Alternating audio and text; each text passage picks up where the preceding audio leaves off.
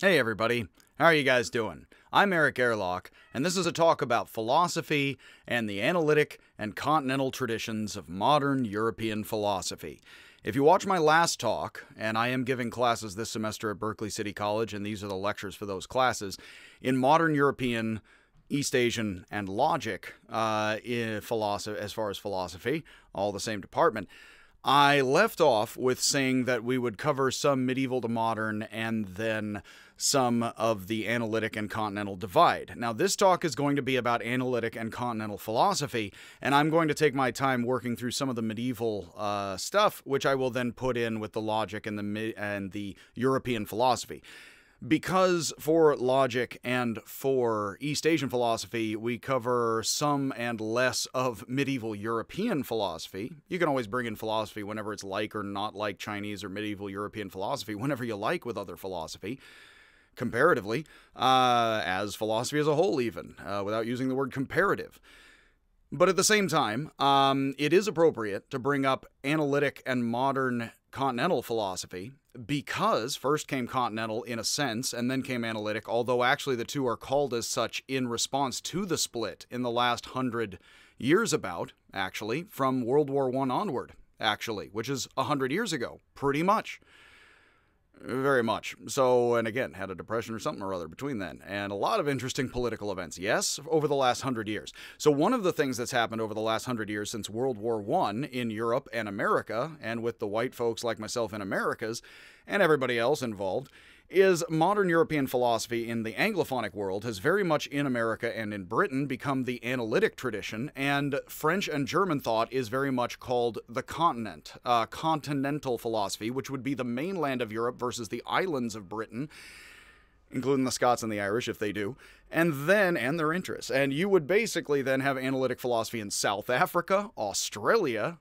I was alive in the 80s. And then you also have Americas, and then there's Spanish-American philosophy as mentioned in Espanol, and is quite Hispanic thus, but Anglophonic philosophy, like I'm talking the Anglish to you, the Anglican English, that, I repeat myself though, is we have Anglophonic philosophy. I am a white American from California out here in Berkeley town, and loud and proud and interested in all of that. And we have here, Berkeley is a very powerful and central department in a lot of American philosophy. It is ranked up and down the board in ways, I'm not going to get into that, but it is a very powerful analytic tradition that of the analytic mind and culture. The more powerful and kind of better funded the university that you find, oftentimes you find it being more analytic and American in the philosophy department, and then English and history departments tend to be into continental thought and German and French ideas, but the philosophy departments of America are very analytic dominated. Why is that? This is a short talk. I am going to try to keep my tangents to further lectures. I always go on long flights of reasoning, as Deleuze and Guattari say of Nietzsche themselves, and perhaps we're thinking of me and anybody randomly. That essentially, I like continental thought. I like analytic thought, the bits of it I like. I really like Wittgenstein. I am very indebted to Hans Sluga, Barry Stroud, Hubert Dreyfus, several others, including Searle, who have been continental thinkers, but also folks who are more so, less so Searle, are oriented around the analytic tradition. I am frustrated with the analytic tradition, but I will talk through that and give you the history of it rather than my opinions and tangents right here. This is a talk that I am going to include for all my classes in the future, because actually understanding why American philosophy is very Anglican, Anglophonic, analytic, and not into even so much the Greeks anymore as much as American philosophy. And not so much into German and French stuff, and you will find more German and French ideas in art, history, English departments, certainly, than you would find necessarily in American analytic philosophy departments. I am frustrated with that, but I'm not going to share with you my personal preferences as much as I'm going to frame history the way I see it, of course, which is plenty in line with my preferences, oddly enough. And they're past a cat, I think most invisibly. Essentially, I am like Kant's categories, which are still most invisible. I'm going to give a talk about analytic and continental philosophy, a little bit of a cynical history quickly, and why these things exist the way they are, and then you can think a lot of ways, can't you, after that? So we're in modern European philosophy. It is typical to study Descartes through Kant, which is very basis analytic. Descartes and Kant are French, a French and a German thinker, and there are French and British and German thinkers in early modern European philosophy. Often what is taught, and was taught to me as 20B, which is one of my courses and one of these classes here I'm talking to, with, and that's shared by both the Continental and the Analytic tradition. The Analytic tradition very much likes Kant and does not like Hegel, and it is very much between Kant and Hegel. Hegel had a student named, or at least a follower, not a direct student perhaps, named Marx. I do believe Marx did not ever take a class with Hegel, but was quite the left-wing Hegelian by name. It is with Hegel and the backs and forths. Angela Davis knows a lot about Hegel. Martin Luther King Jr. knew a lot about Hegel. It is not typical for American philosophy departments to teach Hegel. I got a Hegel class with a Swabian German thinker. They apparently bust in from Germany. You know, it's a long bus ride. And he was like, he said, feminists are using Hegel for things like a woman needs a man, like a fish needs a bicycle. 10 seconds and counting, Mr. Bond. 9, 8. It's like, no, missiles, for the Anglophonic world, yes? Little East German. So, essentially, with all of this stuff, you have a lot of history. You have a lot of cultures set up. There's a lot of philosophy in English. There's a lot of philosophy in Spanish. There's a lot of philosophy in French and German. And then there's a lot of philosophy in Chinese, Indian aside. And even Greek, believe it or not, still today. It's all ancient. So I believe there's modern Greek philosophers. I don't know of any by name, unfortunately. Much of Greek philosophy, thus, would be, as far as we bill it, ancient. Yes? Which modern Greek philosophers are these Western folks turning to? You have several different cultures that exist in history of philosophy, which is sort of talking about talking, thinking about thinking, saying what is the big perspective, man, woman, non-gendered peoples, gendered, non-gendered, all of us. Modern European philosophy taught in American universities typically covers Descartes, Spinoza, Leibniz, Locke, Berkeley, for whom this town is mispronounced as Berkeley, and Kant, with few additions. While courses in Hegel, Nietzsche, and Heidegger are offered as electives, the core classes, and I had Sluga for Nietzsche, Wittgenstein had Stroud for things, Heidegger with Dreyfus. I'm very thankful that I had those classes here in this town. They are often those continental, though, French and German central thinkers who are very important to the culture and global culture, as well as anything Western. And anything Christian, post-Christian, secular, all of this, secular is many types of Protestants get along. It still is for many folks, speak more conservatively. That's basically French, German, Indian, Chinese, anything. Usually you would never find Indian philosophy classes offered. If East Asian, which I am teaching, or Chinese philosophy increasingly offered, Buddhist philosophy I teach, French, German philosophy as continental classes in Nietzsche, those are always offered as electives. Those are not core classes in a philosophy major often in America today. I am not in each state of the union, but that is certainly California, and that's California. So, thus, essentially, they are taught, most philosophy classes and core classes are taught from a somewhat rigidly designated as such in the catalog analytic perspective, primarily by using works of American analytic philosophers. Sometimes there's Brits, often there's Wittgenstein lurking in the wings, although as many in Analytic has said, Wittgenstein goes too far, and then I guess they don't want to go farther at their words that way. So the Analytic tradition continues after Kant to study first analytic philosophers. Frege from Germany. I am indebted to Hans Sluga. He has an excellent book about Frege that I rely upon in the English. And he is a Germanic person translating several German, things for Anglophonics, like myself here. That you have Russell, he speaks the American English, but with the Queen. Russell from Britain, and Wittgenstein from Austria, sort of a Germanic. Again, Freud was too, but not enough for his fellow Germanics, although it wasn't that he was Austrian. After the initial German and Austrian, most analytic philosophy comes from the English-speaking countries of Britain and America. Also, South Africa, you will see Australian philosophers are cutting in on the action now. The Continental tradition largely consists of German and French thought, and continues after Kant to study the German philosophers Hegel, Nietzsche, Heidegger, and then several French philosophers, sort of camped together as post-structuralism, postmodernism, or in that direction. You may have heard postmodernism, oh no, oh no, oh no. That would kind of be German, French, continental thought telling us we have social perspective beyond strict logical truth with science. And people are somewhat loving and hating romantically and strictly in all of those ways we do things, loving and hating all of that. The romanticism, the science, the logical, the illogical. And that's what we're going to be talking about, not just here very briefly, but going to be mentioning all this as context of the lectures continuously. I do. Have to. Doesn't position it, well for people to see unless you do. So this is very much the overview, like philosophy, talking about talking. Why the split between the two camps? Two strains of thought, and of course I don't have every butterfly flapping its wings and know of each and every hurricane and have each and every strand of causation but in mind. But two strands of thought went in very opposite directions from Germany, in fact, as Sluga knows well. The Continental tradition embracing Hegel, the Analytic tradition rejecting him very much and sticking with Kant and being neo-Kantian, and Continental thinkers influenced by then, well, sometimes both, but are more so leaning against strict Kantianism, although Continental thinkers can be as Kant as they like, as are as many, and I had good lectures on. It's very much after Kant.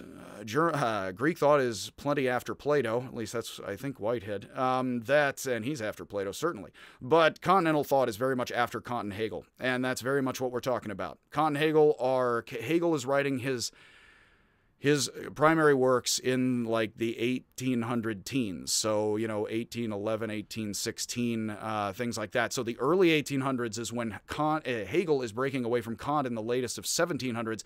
Keep in mind, Europeans got more wealth and power than the Muslims between 1600 and 1700, right when Isaac Newton owned a wig or two. Not sure, haven't counted them quantitatively. But you basically have Isaac Newton in 1600, 1700, and then by late 1700s, the Europeans have more money and power, are saying we are science, not just Sumer and Babylon and Muslims also do science. We could do that too, and algebra. No. Now Europe is science itself, and it's increasingly with Protestants Greek, not Roman, which is more their direct ancestry politically. Greek, as they are actually taking the Latin as Protestant New Testament and finding it in the original Greek. We do not have the New Testament in Aramaic, and those biblical works are central, of course, to people's lives and cultures. So this is all, of course, social, political, historical, all of that. And I am not here, if you think I am, value judging and saying Christianity is better, worse than Buddhism, or white people are not. We are talking about large human historical patterns and wealth and power changing hands, and I am very much leaving who you like or don't like of all these Germans and Muslims and everyone else completely, as I am talking, off the table. I can and can't, and I joke. But of course, and I joke about the Germans, I have a German last name, I'm very Germanic. What does that mean to white Americans? I do not know, and neither do you. That's World War I and World War II. Culturally, the construction of whiteness, ladies and gentlemen. Now I'm just white, Am I German? Sort of. Did my family dance on benches with lederhosen? No, So yeah, I'm German, sure. I'm very white American after World War II, which is cultural. And them's a construction of sorts. You just don't need no hammers or nails. So you need social movements back and forth, talking to people. Who wants to do that? Again, we'll talk more of that out with logic. I go back and return to the notes. So Hegel became conservative later in life. His thinking spelled out the path of radical change and revolution, though. Hegel saw history as a battle between right and left, actually. The French Revolution. As a boy, he saw the French Revolution. He's like, yeah, man. And then later he's like, well, I'm now a more conservative suburban dad. I think things go back and forth, but they end up in white Protestantism with us, And then history stopped, as Hegel says, in the 1800s. Of course, it didn't. Now we got the internets on the inner tubes here. Basically, history doesn't stop, but Hegel says history is going to stop in objectivity and science with white people, and which he calls, Christendom. And wouldn't really could use, and possibly did, but did not often use the word white as we would after World War I and World War II, in which more so it's less Christendom and includes Catholics, oddly enough, in Christendom. Who wants to do that with the Irish? But we don't want the Irish. And also white Jewish people, increasingly after Auschwitz in academia, which was not only increasing, but there in Americas and elsewhere, more so than Europe somewhat. And yeah, all that didn't play nice together other than talking about the West increasingly, which is white and white increasingly. Actually, West, white. This is the history, somewhat, of the philosophy side of a lot of that. These aren't the people, Hegel and Kant are not the people to whom people went to get their identities. But this is, again, a lot of the structure of how people have thought and the cultures very much build up through this. To Hegel is one of the guys who says, we, Europeans, have come from the Greeks, Romans, and then we are now science and objectivity and logical as a superior culture to Hawaiians, let's say. He doesn't say the Hawaiians. He actually leaves out mostly the Chinese. He talks about the Indians as zero Buddhism, and then we just go on from Buddhism above it, I suppose, with very little knowledge of Indian philosophy. And we're going up from the Greeks to become Protestantism in science, and then that is the mind of God on earth, effectively, in the 1800s, as law and rights and the back and the forth. Hegel says this. People still very much parrot Hegel and talk like Hegel, whether or not they're Kantian or Hegelian or Analytic or Continental. So Karl Marx, who was the co-author of the Communist Manifesto with Engels, that he was I want to make a joke about Engels and dialectic, I won't. I will leave this to you. And he was the somewhat founding philosopher father of communism and Marxism. Marx argued society was in need of radical revolution and change given Hegel's thinking, and that just as the French Revolution, it is explicitly in the Communist Manifesto, which you should read whether or not you, especially if you love or hate it, that a communist revolution, don't be afraid to read propaganda, you know what I mean? Just do that, you know? Especially if you're calling it propaganda, that a communist revolution, Marx says, and I am not the Marxist, I am not, would remove the capitalists from the top of society, such like the French Revolution, remove the aristocrats and the clergy. He says, well, in that stage, you had the Catholic Church owned at least more than 10% of the property of France, if not more, and then that frees up, a lot of the economy. Protestants here would find that funny because it's Catholics, and it's a Catholic Church. They wouldn't find it funny otherwise, is, at least within Christendom, that you basically find the French Revolution is like, well, nuts to the aristocrats and nuts to choppy time, the church. And so then you have, basically Marx is like, and communism is going to be the next French Revolution. Left-wing people oftentimes like talking about the Nazis. Oftentimes you will find conservatives talking about the chaos of Robespierre and the French Revolution. They used to. Now it's popular for everybody to call each other Hitler. It was, up until recently, popular for the right to say the left-wing, Antifa, whatever, although that's now, the thing, wasn't before, that these radical lefties are all the French Revolution, Robespierre chaos, which does make a bit more historical sense than the left are the Nazis. But let's pass all that rhetoric and argument by, and let's keep going here. So Britain and America, who are now, and were increasingly after World War I, destroyed the continent, and then World War II shook up Europe again. Britain, after World War I, and then America after World War II, became the wealthiest countries in the world, as the Anglophonics, I say to you here and now on the YouTubes out here in California, which could be Spanish-speaking and is plenty, but ain't entirely, is it now? Which is how you understand my words good, with the subtitles here, all in process and circuit. So, basically, Hegel and Marx are somewhat shunned in the Anglophonic world, believe it or not. In the process of World War I and World War II, I think there's something like the Soviet Union, communism, and then China. So, in the process, Americans very much backed away culturally from anything like Hegel or Marx and said, let's go back strictly to Neo-Kantianism and Kant. This is interwoven with many other factors. It isn't this produced it alone, but looking at the larger continent, all of them. To this day, people debate 5, 6, 7 continents, how many? And of course, it's a duck rabbit a bit, ain't it? About large land masses, because we can judge things so objectively. Counting with the number words, since there are snakes.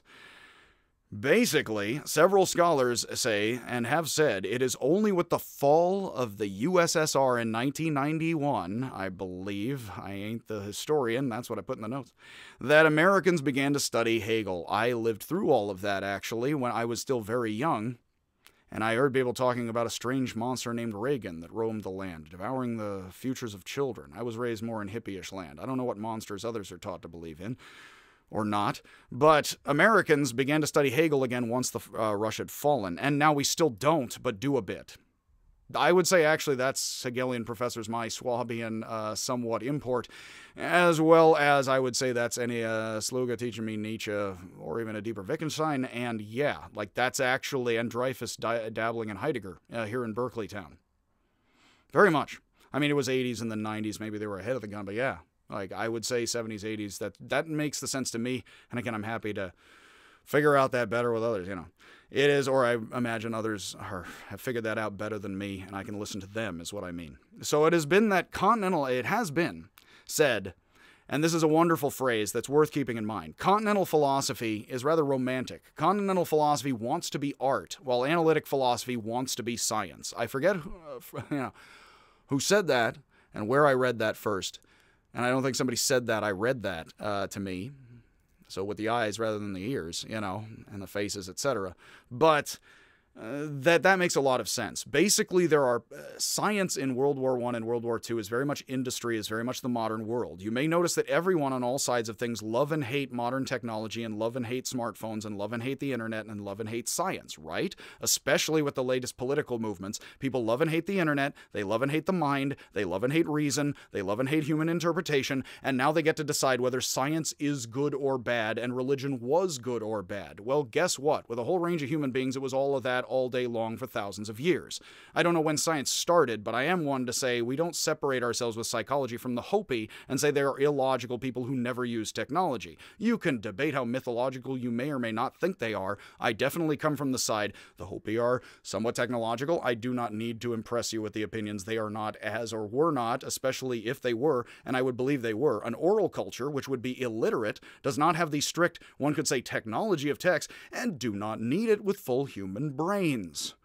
That we do not need to wait for math or text, and probably those came strictly closer together than oral traditions may or may not have soaked that up from city-states. Quantitative reasoning as a subset or inner reworking of verbal and visual reasoning, which did not exist if you read those Don't Sleep There Are Snakes beforehand. So what we have in the current world is people don't know how logical or scientific the mind is. We have a lot of power with religion, money, science, all of it internetworked, and you have different cultures today who believe that religion, science is superior to other cultures because of what they see. Actually, the social sciences do not show us that we have superior reasoning or logic or verbiage, verbal, emotive reasoning. I'm going to get into detail about that increasingly. That all of these things networked a la Wittgenstein are not us and not the Hawaiians are not. We would not even begin to translate texts or empathize with Hawaiians, be like, they went a-hunting, if we could not do that. And I mean, the most racist people can easily identify with the Hawaiians and then not. So that's human reasoning in the full range of it, whether you like it or not. I will get into further detail on all of that, but what I am ranting and raving beyond the notes about here is analytic philosophy very much wants to be logic and science, and that part of human success in this culture and others. Continental thought, in the course of World War I and then World War II, decided that strictly being square in science and reasonable is not as groovy and cool and feely and meaningful semantics as art. In a certain sense, and I still think it is worthy of teaching this position, of course it is far more complicated than this. In a certain sense, in the last 100 years, we have a lot of art, we have a lot of science, we have a lot of technology, and analytic philosophy wants to strictly praise the scientific, logical, whatever that is intertangled, part of our thinking and say that is success and feel that part a lot, with it being complicated, and the continent wants to feel that art and meaning deeper than having strict black and white, objective, perspectival, subjective truth is more what is meaningful in life. Now, I do lean a bit towards the German and the French. I think that actually our brain is far more emotive than it is at all quantitative and has been for far longer, and that this is firmly established, I would say, is the best guess in the social sciences, and I'm not a professional social scientist unless this is anything like that, and I wouldn't qualify it as such.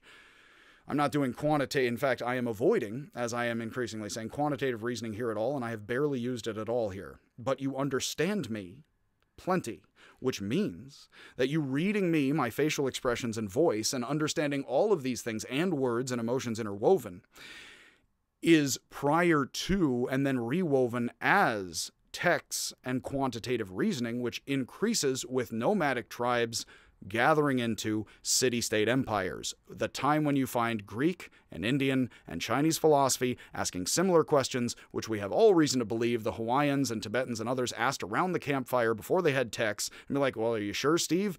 But we don't have that written down. All of that is gone. We have bones, we have fragments buried. If they, as people say, we get what's buried. Maybe that's most important to people. Maybe that's just what seems to persist, because anything above ground, maybe everything was above ground. People barely buried anything. We have what's buried, or drawings in caves. We don't have what's worn away other than that. Why do you think that physically is? It's not that we revered what's in caves, although if that's what processed after 1,000 years and we saw it, we might revere what's in caves rather than what's above the surface. But that wouldn't be anything like we like to do things underground as opposed to out in the clear light of day, would it? So that said, I don't think that the mind is ultimately logical in a quantitative way. I think that formal logic is actually mistaken significantly, and I believe that is late Wittgenstein. But unfortunately, I was taught by people, I fortunately was taught by people who say, unfortunately, these are the continentalish but still analytic types I talked about. I talked to people in their office hours back in the day, and I have been inspired the whole time to say that people do not fully understand Wittgenstein or what he is saying. And I happen to like internetworking Greek, Indian, Chinese thought to further, not fully, I don't think we can fully explain apples, but further explain why Wittgenstein and looking at things as several simple elements interwoven rather than a basement element of logic or numbers or even emotions, or even Nietzsche saying things are power or Freud saying things are sex. Wittgenstein says you have to beware of this lure of the secret cellar. Be careful, and he means Freud. He's thinking of Freud. Be careful of thinking everything in society boils down to one element, like sex or power. It would be a lot of sex and power, internet worked with the color blue, and then everything else, and zebras. But it would be very much sex and less zebras, but it wouldn't be essentially sex, because that's one dominant element in everything altogether. That's much more Wittgensteinian thinking, that it is forms of life interwoven out of several simple elements. Otherwise, children could not learn the patterns and then interweave into them so easily, without us ever explaining apples in full paragraphs. That being said, I am very frustrated with analytic philosophy, further continuing to try to talk as if we are fully logical robotic beings, when that is just simply not what the social sciences assert, while analytic philosophy asserts to be on the side of sciences, and people see continental thought and postmodernism as more artistic. Well, I come more from the American kind of pragmatist tradition, which would suggest actually analytic positivistic thought is missing several things almost on purpose because they can't fully listen to continentalish Wittgenstein, who loved Schopenhauer and Nietzsche as a youth and then continued to think in rather surprisingly Buddhist ways. I will get to all of my rantings and ravings about that in further talks. But the term analytic is first used by American philosophy professors in the 1930s. So again, it's less than 100 years old. It is a very hard, if you look through the catalogs, it is a very serious distinction. But it's less than 100 years old. Wisdom might be earlier. You can't ask the analytics. It would involve history, and anything other than, I guess, physics and spherical cows. So increasingly, strict formalities and formal cows, of course, in nice attire. I was raised a proper lady. So increasingly, by Americans and British professors are using the word to distinguish themselves after World War II through the 30s and then right after the 40s, to distinguish themselves from Germans and French who follow Hegel. And Heidegger increasingly, etc. Of course, that is with the 30s, 40s, etc., yes. And we'll talk more of that with Heidegger and notebooks of several assorted colors. So, as we will Wittgenstein, analytic philosophy focuses on logic and language, prioritizing the objective and impersonal, the universal. I'm going to be talking a lot about Alice in Wonderland this semester. There's a lot of play in Lewis Carroll. When do you say things universally and when do you say things generally? Like if I say zebras are awesome, do I mean that universally or generally? Pick. I want you to choose. I want you to be more formal here. Frege revolutionized logic. Again, I am thankful I took classes with Sluga. You basically, Frege is one of the guys who here, you can like his work. I definitely like Sluga's historical and psychological perspective that actually, when you look at what Frege is doing and then you like Wittgenstein, you can see what Frege is doing, and it isn't entirely formal and pretty. That is debatable, and that's where we're going to go with it. So, Frege uses mathematical structures to describe logical reasoning as the word psychology is becoming increasingly a thing. People didn't have the word psychology to talk about what would normally be a lot of philosophy before that, and in most cultures. Talking about the mind, meaning, truth, talking about talking, how talking works, is very much brain studies. Plenty, perfectly I have no problem with that.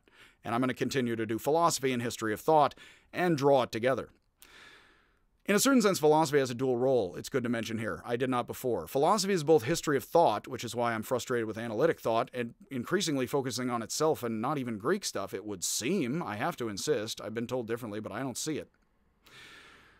But it also is not only history of thought, but also the examination of truth, meaning, talking about talking. So you not only have talking about talking, what is truth here that I'm in these words I'm telling you, but it also is the history of anybody talking about talking, the Mayans, the Indians. It could be. It isn't here in America, but I do it that way, whether or not it is or isn't, so it is, right then. So the term analytic, again, is used to separate off the Anglophonic world, and increasingly after World War II and against communism suggests that actually capitalist world Anglophonic power hour does indeed have truth, and you don't have to examine the social circumstances or historical circumstances, because if we power through with science hard enough and remain privately Protestant, we have enough truth in our lives, which means we do not have to, continental-wise, artistic, romantic-wise, examine Hegel, social perspective, revolution. Did I mention Martin Luther King Jr. was into Hegel? There's a lot of ways where if people don't need social change in their lives, they would valorize the strict logical motions of science, which I don't think actually exist, but they would valorize that or morality or something and then sit on it and say, this is golden. If you were frustrated with the situation, you might want more artistic passion, romance, social change, and it does look like these camps have solidified in these ways, I do suggest, and can so quite wordlessly with these words. So analytic philosophy is focusing on the universal. And again, that's very Frege. It's mathematical. Truth is algebraic. Well, as I've already said, it is, but it plenty isn't. How much of your life and understandings are mathematical? I mean, and I would say that to economists and mathematicians too, if you think about it. How much of math is how many math problems you done? Is that important? Russell, who saw in Frege's logic a method for clarifying and solving philosophical problems, argued that the unclear and unnecessary can be stripped away. Very analytic. Strip away anything social and contextual. Reveal the clear and objective truth. Much as math strips away the qualities of things, leaving bare quantities and sets, almost. Couldn't be purely. Would still have to function, I would argue. But hey, much as math strips away a lot of, let's say, the qualities of things to analyze them in pure terms of pure quantity, but that would be pure mathematics, never practical, because practical mathematics would have to mix quantities with something else internetworked. Russell follows Kant, the last link between the two traditions, who wanted to legitimize philosophy as a distinct natural science. Is philosophy a distinct natural science with absolute facts? Is any science? You can ask.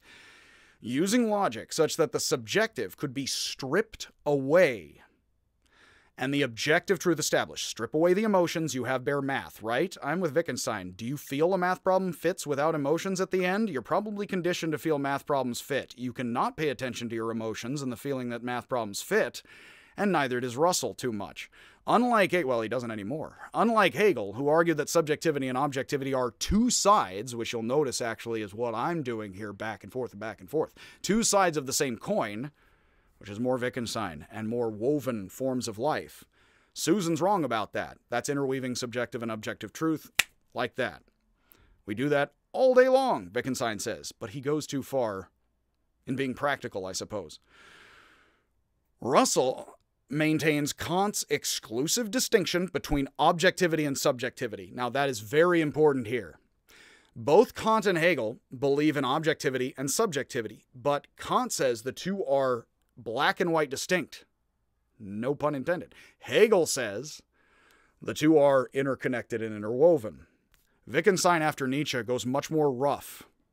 It's much more zoological than something triangular and pyramid-shaped or mathematical for Hegel. It is for Hegel more so than later thinkers following Hegel because it's a big post-Darwinian ecosystem. Nietzsche is the first philosopher to come along post-Hegel, Continental, after Darwin. He's like, look at all these apes here, you know? We're going to get much more strictly into that, but that, if you tell people this is all a bunch of apes, we do not progress with the sciences at all. We are simply using technology. I believe Arthur C. Clarke said we have primitive brains with godlike technology. If you believe that at all, you are simply and suddenly more Schopenhauer and Nietzsche than you are with anyone thinking more science means more logic and honesty out of humanity after World War I and World War II. And you are welcome to think in all directions from here, which is what All this is doing, and what you are doing, whether you see the larger patterns of what you are doing and feeling all like others who are not demons or not. On all sides of it. The more you empathize, the more you talk through it, the more you can easily see all sides of it, because that's what tribes have been doing in any religion or science, and gathering larger empires the whole time with it, for better and worse. And these empires are so gathered, with the French and Germans secondary rich and wealthy, and they think truth is more romantic and subjective, and the top dogs in the world think science is strict and logical. How do you think that happened? If I told you that's like ancient Egypt or China, would you believe me? Maybe you'd distrust me and the Chinese. I don't know. In a certain sense, things feel they fit and they are trusted, or they are not, and this does not resolve with any years of religion or science. If Christianity did not resolve human beings in being more trustable people, and you can talk to Christians about their fellow Christians any day of the week, here or at Lake Wobegon. Basically, if Christianity and science have not made people trustworthy by now, then these are the beings you trust and distrust. In a certain sense, the battle for all this is already won. I mean, this is human beings liking science and religion and art and all of it, and they're leaning this way and that, but it's actually all of it. And you're all of it, whether you like it or not. How much do you use quantities or not? Are you afraid of them? Do you do them with everything? No. That's not science, that's not religion, that's not art, that's not anything. It's better to present the wider view, a historical view which human beings want and seek, and don't, quite naturally. Quotey, we'll get to post-structuralism and postmodernism, and the natural. I come from the hate, so it's rather Mr. Natural, with all of that. It ain't none too purty, is what I mean. So, Russell says there's two schools of philosophy. He says Continental and British. He doesn't even say Analytic much. So while Hegel, he does use it, but in different, it's sort of like Marx kind of uses the word Marx. He uses the word capital and capital, but he doesn't use the word capitalist much, actually, in his work, Marx. That's after. And certainly the word Marxist he would not use. I almost used. You can catch. Russell argues that mathematics and science work through eliminating contradictions, because we have, right? Yay, that's this. No. To discard the subjective and historical, leaving only the objective and universal. Have computers done that? The internet so far? It looks like they feed back into everything, almost like we're involved with them. And that philosophy should do the same. Seen the movie Her? Wittgenstein followed Russell in his early period, inventing the truth table method we still use today as basis of logic. I am using this class, Talk for Logic. And I do like teaching people truth tables. I have videos up in my playlist teaching people truth tables right now. And then I like showing people how that is not entirely how we use and and or, because Wittgenstein himself, who invented those truth tables, said and or are elastic in ways I like to use a buffet for, as a simple concrete example of how and or could be almost interchangeable in certain circumstances as we use language, and many cultures would. Because and or are elastic and actually kind of stretch back and forth depending on context. But in formal logic, which operates like algebra, or ancestor of telephone systems and computer programs with Boole, which is the groove Frege is digging on very much, and Lewis Carroll was a bit loving and hating and afraid of. That if we follow the truth table, but then we understand Wittgenstein distanced himself from Russell and believe that objective truth in the world and subjective truth in the head, he specifically screws with that. We aren't simply subjective in our heads. We aren't simply objective out in the world. You look at apples from a certain side, you understand you have a subjective perspective in the objective world, and we interweave that all day long. So you never have the duck rabbit as just a duck. You never have the duck rabbit as just a rabbit. You have subjective objective processes such that if I tell you Susan's wrong about that, you understand I mean there's this. I don't say that. You don't say that in words. I mean, Susan's off on her subjective plane, which is bad, and you understand me like that, which is already depending on motions of thought and emotions and people and things, such that you understand objectivish and subjectivish truth, and there was no hiccup there as I interwove the two. I don't know how you'd have objective truth without somebody being wrong, and that would involve necessarily processes of identifying and dealing with subjectivity, with being right in a new way or wrong in a bad way that is not the collective whole. That would be just tribal reasoning. The brain has not significantly evolved since the 1900s. I'm certain that people scrambled their brains a couple of times, like Kermit the Frog, almost did. Like, as far as having a bunch of computers, I don't know, given sharing laptops with African children, though, and some experiments, why that would be logical reasoning as opposed to human reasoning interconnecting with everything and being able to pivot off each element into another element and interweave as the whole. That would be what it more would, which is why Wittgenstein would say Unlike Kant and analytic thought would say, you cannot separate the purely objective apart from the subjective, and that means there's more talking and truth to do. A lot of times people here misunderstand, and they think postmodernism or some later Wittgenstein and saying truth is a construct, they think that means it's invisible. A building's a construct. Does that make it invisible or not real? A building's mortal. Does that mean it doesn't exist? No, it was built. I got people building outside. I got to try to give lectures, during the whole time here. And I got cats that want me to open the window. I can't, Many conflicting subjective perspectives as my objective-ish situation, which I have to reason through and imperfectly. So, given all of that, we cannot simply separate my interests from the world, or your interests, or from the head, or from subjectivity. Like, that's just not psychology, and it's just not anything. But analytic philosophy wants to maintain it loves science and won't listen to the social sciences. So we're still there after all this time. So hopefully you can go somewhere anybody knows anything other than that, is what I'd tell you, if you're a philosophy major. And I mean, you can go here, there, anywhere, apparently, because it takes all kinds. So logical positivists, such as the Vienna Circle, picked up and developed Wittgenstein's earlier work, hoping that philosophical problems would disappear if logically analyzed. That certainly is not society. This continues to be the dominant position of British and American analytic thought today, known as positivism. Since the 70s, it's quieter, but it hasn't changed its tack. Or tactics. Through British utilitarianism and American pragmatism, positivism is still dominant. British utilitarianism and American pragmatism exist, but they are definitely sidelined as secondary. The truth is somewhat subjective in practice, and I do know ins and outs of how brutal utilitarianism can be, and think about the communist world and capitalist world as moralistic and brutally utilitarian. Capitalism and socialism alike. Who stands for principles versus brutally utilitarian using things in whatever context it needs to, and everybody afraid of all sides of that. In ethics, logic, etc. Russell is afraid of that. After World War I, he's afraid people are going to use science however they want, and he wants to found science in principles. Glad we did that. Well, think about if we didn't.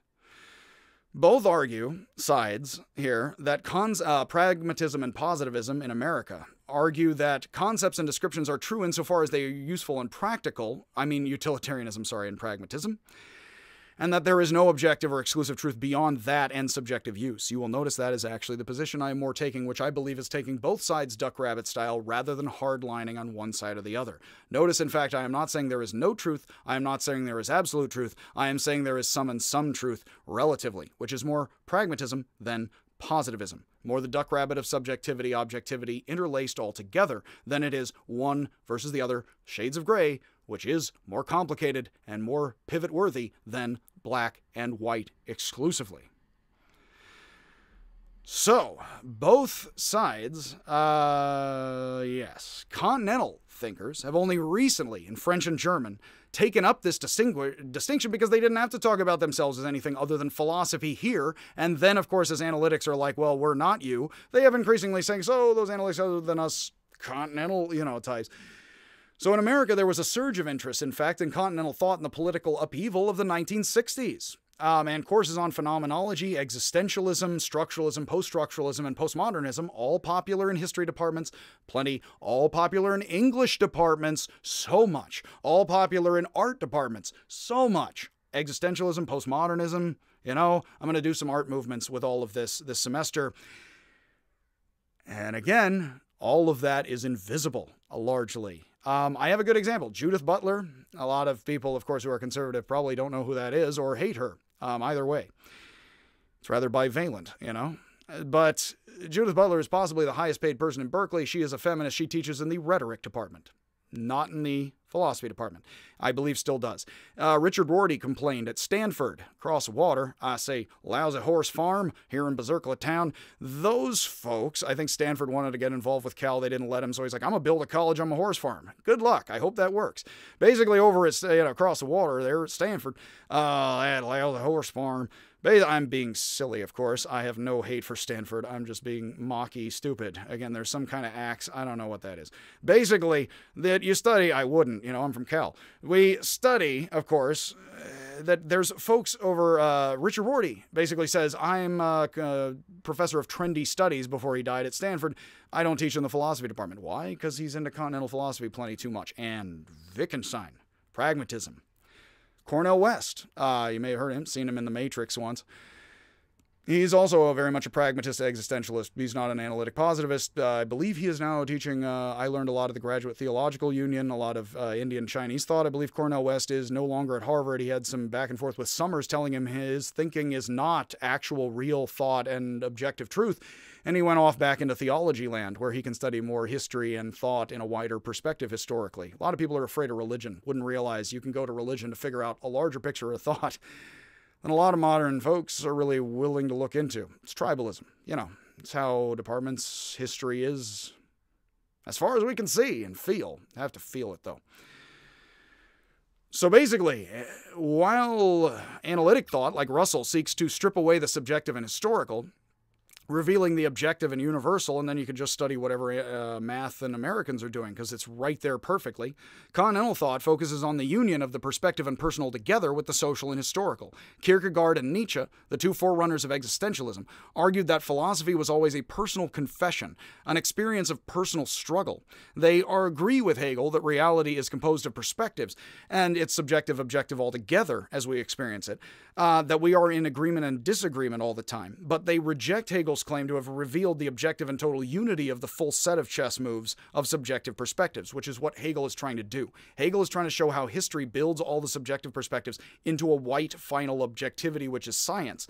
This is then rejected by other continental thinkers after Hegel, who realize that there is no complete chess moves, and that increasingly with Darwin and the world wars. Think about what the ascendancy of Europe, power, money, science does to a lot of folks after they see World War I and World War II, and that is the broader context of all of these smart people duking it out over truth and meaning, whether it's more art, whether it's more science. I don't have to take a side, do I? Neither do you. It's all interwoven for Wittgenstein.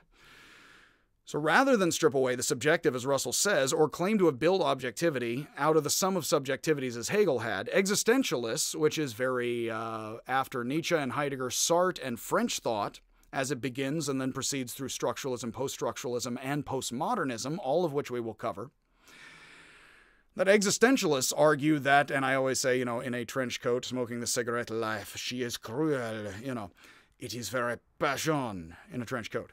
What is this, a trench coat convention?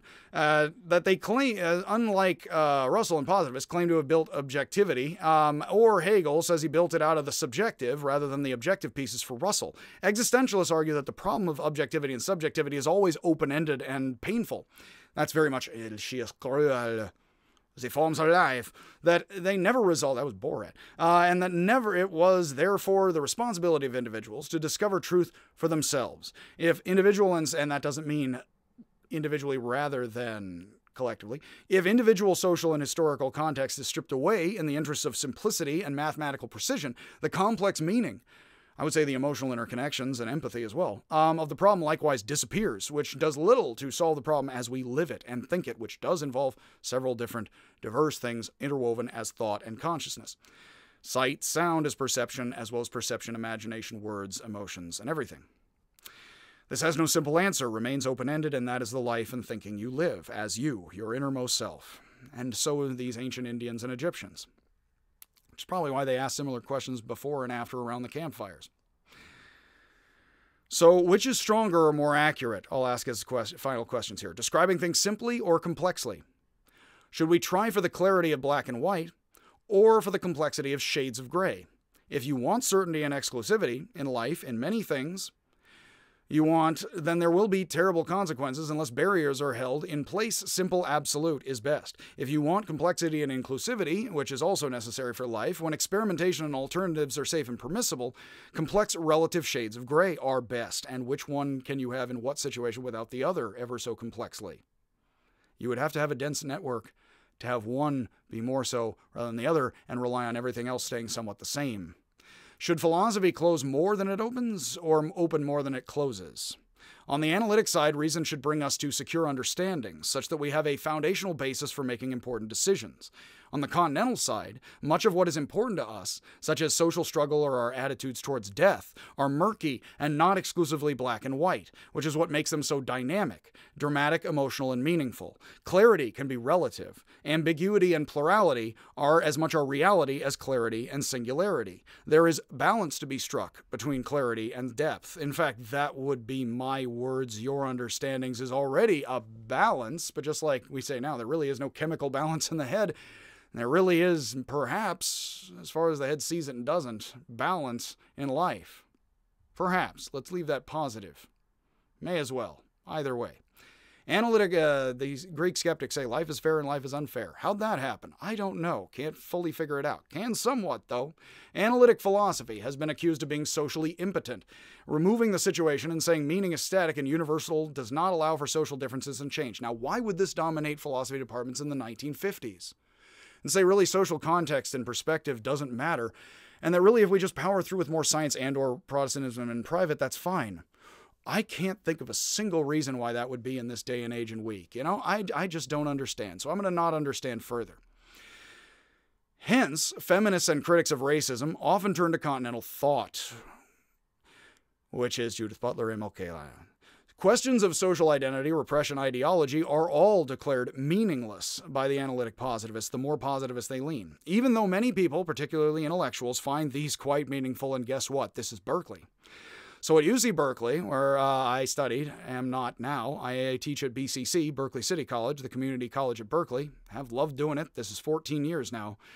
Continental thought thrives in the English and rhetoric departments at Berkeley, particularly the latest French thought of Barthes, Foucault, Deleuze, Derrida. I suggest Bataille, especially nowadays, but don't read him. While these are almost invisible, these are almost all invisible in the philosophy department. They go too far. You can take a Nietzsche or a Hegel class. That's still important enough. Somebody who's speaking English ought to know they exist. Beyond that, again, it's like not to be integrated. It would seem decades later. So this is why Judith Butler, again, teaches in the rhetoric department. Why Rorty taught in the comparative studies department of Stanford rather than the philosophy department. Because wisdom is nice and, I guess, emotionless, you know, and so is thought and talking to anyone. I think we don't want that to be the case. So how could we want it? Some Continental thinkers have admired analytic thought for its clarity, and I admire the common language movement. One of the things I take positively from analytic philosophy is say common words. They don't all do that at all. Oh my God, reading any philosophy essays from France to Germany or even, analytic Americas, it can be maddening. But the common language movement means you can use simple words, and that's clear, and that's very Wittgenstein. One of the notable things about Nietzsche, but also even more Wittgenstein, clear, simple words is often most fruitful and best. I'm going to get to Poe and all of that later.